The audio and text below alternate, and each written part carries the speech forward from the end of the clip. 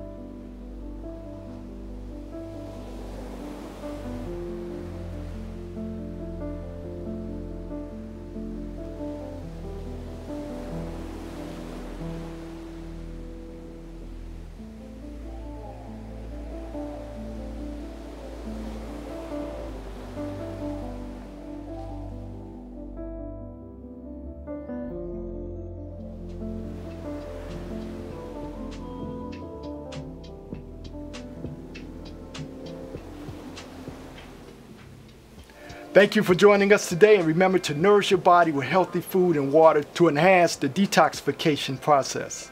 I'll see you tomorrow for day 4. And don't forget to hit that notification bell to be notified when we upload new videos.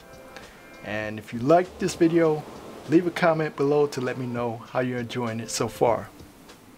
Stay inspired and inspirational.